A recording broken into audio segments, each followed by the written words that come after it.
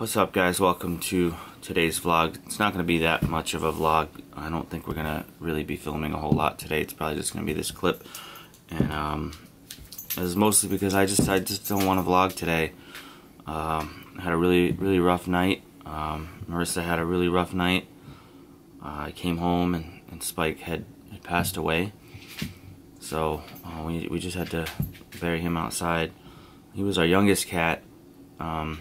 We noticed yesterday something was a little off with him. He's been acting off and on, kind of strange, like eating meals and then not eating meals and then eating meals, and like it's just off and on, which is typical of him. He's always kind of been a little like that, but it was pretty worse the last week or so, where he'd eat and then he'd go a day, another day, and then he'd eat, but he'd show no signs of like distress other than just, you know, that weirdness. But yesterday, he was being social like all day, and he's not that type of cat. Like, he's the type of cat that's like, alright, I'll be near you when I want to be near you, and other than that, get away from me. But yesterday he was like just out everywhere, in plain sight, just wanted to be seen, just laying down in random spots on the floor, and I was just like, this is not right of him. He doesn't do this. So I just sat with him like for quite a bit yesterday while Marissa was out, and just laid with him on the floor and just hung out with him. And then I was like, all right, maybe this is a new Spike. Maybe he just wants to be more friendly. But when I went to work, he started getting a little worse, I guess. He wasn't. I can explain the rest. She can explain it a little better because I wasn't here for it. But that was Marissa. So yeah, after he left, Spike was just very restless. Like, that's the best way I can describe it. Usually he would hang out on, well, I didn't like him hanging out on the counter, but he wasn't feeling good, so he was hanging out here, and he just kept trying to get comfortable and fall asleep. And that's the other weird thing, is usually he's sleeping during the day and then he comes alive at night.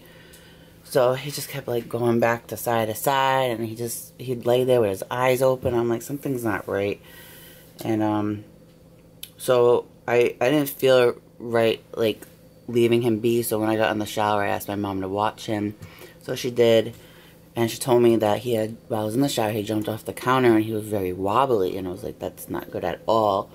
And then he just kind of laid right under the desk over there, and he pretty much stayed there for like, I don't know, like 3 hours last night. And I sat there with him, and he was doing the same thing, being restless, trying to get comfortable and softly crying. And you know, I just kept comforting him, and I'm telling my mom and Ken, I'm like, I don't want to go to bed. Like, I don't want to leave him be. Like, I just had this, like, feeling. I was like, I just want to be with him. I didn't think he was going to pass away. I just had this, like, I just didn't feel right leaving him. So I ended up laying on the couch, and then I put him on a blanket right over here in the corner just to, like, watch him. I was going to put him next to me, but Allie would keep, like, walking by and bothering him. So I just put him in the corner. And I had like better feeling, because then he started to like relax a little. He actually closed his eyes. I'm like, okay, maybe he's gonna actually sleep and feel comfortable knowing I'm right there. And then about, say, like 2:10 in the morning, he gets up and he just starts like crying, and he walks into the little table right there. He walks into this pole and he's just stumbling. I'm like, oh my god, what's going on? And he cries like so loud. He goes into the litter box, he stumbles out like he didn't do anything in the box, and he just lets out this really high-pitched scream. And I started panicking, and like my cat that lives with my parents, he has a history of seizure, and it just reminded me of that. So I started calling for my mom, like, mom, like I didn't know what to do. Like, so she came down with me, and he comes out of the litter box like as I'm calling for my mom, and just kind of like plops down right about here. So, and the litter's over there, so he didn't really make it that far. And he just cries, and within like 10 minutes he just let go. Like, I don't understand. Like, you think it was maybe an aneurysm or something? I don't. It was either that. I mean, it just seems so indicative of something neurological happening. Like, the way he started wobbling and everything. I mean, and that's what happened to my mom when she had her aneurysm. She started wobbling, laid down, and then that was... I mean, obviously we'll never know for sure, but... I mean, it makes sense. He's an older cat. Yeah. He's 16. He wasn't that old, but he's still old. I mean, we have another cat that's going to be 19 this year. It's insane that... how he's still alive. How do the younger cats go? And, like, the biggest thing is, like, why is everything happening this week? Like, I just lost my grandmother, what was it, Sunday? Saturday. And today I lost them, considered Monday at 2:15ish in the morning. Like... It's going to be a rough week, I guess. Like, I don't get it. Like, why... I mean, I'm glad he's not in pain. Like, I mean, I don't know if he was in pain. I don't know. I'm just... He never showed any signs. No, that's the whole thing. Because we would have... He was purring and happy and headbutting and... Yeah, like, he was doing so good. I mean, you guys see him on the vlogs. Like, he'd meow at us. And, like, he, you know, he's always so cute and cuddly and... Typical cat. Yeah, it hurts so bad. And it's just... Yeah. He's never had, aside from asthma, he's never really had any No, health complications. and once we quit smoking, he stopped with the asthma. Like, yeah. I mean... And that was a long time ago. Many years. Because I quit smoking 3 years ago, and we stopped smoking in the house several years before that. No respiratory issues. Nope. But this is the last couple of years. He hasn't had any seasonal allergies or anything like that. No, he was really doing good. Like, this is literally the worst week ever. Like, I don't...